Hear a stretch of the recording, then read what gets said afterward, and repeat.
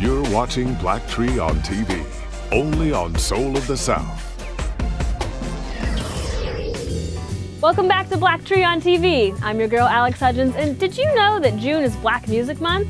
All this month we'll be throwing it back with some of the biggest names in the music industry. Now today we're giving you an exclusive interview with iAmSu at his listening party. Check it out.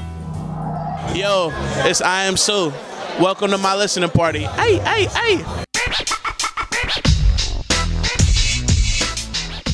Without further ado, I need everybody in here to give a round of applause for the man of the hour, my brother iAmSu.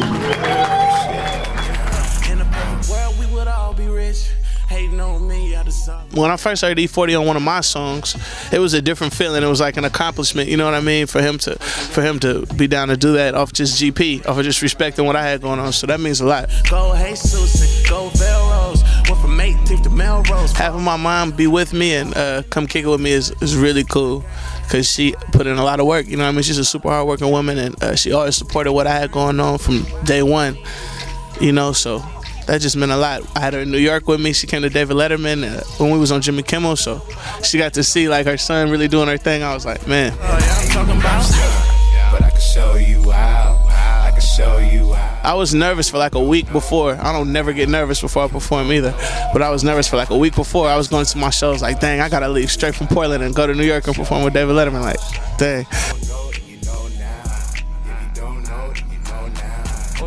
We didn't even really talk that much. When we first walked in, he was like working out, which threw me off. I was like, wow. He was running up some stairs and he just said, what's up? And then kept running back up the stairs. Then after, he just said, thank you. And then that was it. I was like, man. Well, first I want to thank everybody for coming. And what y'all listen to is my album. It's called Sincerely Yours. It's like dedicated to everybody who's listening to us, all the fans and supporters. Just people get a real glimpse of what I'm about. Like talking about family, talking about struggle on the album. So it's a lot more detail that I'm trying to go for. So that's what you're hearing, man. I hope you enjoy it. I want to thank everybody once again. Now, coming soon on DVD, The Other Woman, starring Cameron Diaz, Leslie Mann, Kate Upton, and our girl Nicki Minaj, making her big screen debut. This is big. You haven't dated just one guy in a long time. You cleared the whole roster. I cleared the bench. Hey, what's wrong? Housekeeper called. A pipe burst in the bathroom. So you're going to Connecticut now? I gotta take a rain check.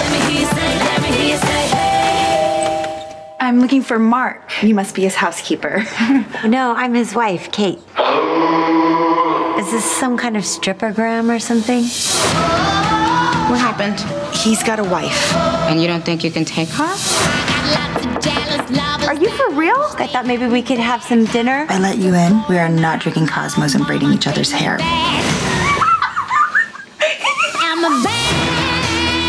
am not ready to compete with women like you. We got played by the same guy. Tequila or do you want vodka? So you're saying I should leave him? What does your gut tell you? Jesus. This is so weird. He's meeting someone. He must be cheating on both of us because it's not me. Oh my. What are you doing? We'll have all of the interviews with the cast of The Other Woman right here. Can't wait. All right, up next, we asked the cast of the Lego movie what would they build if they were master Lego builders. You're watching BlacKTree on TV, only on Soul of the South.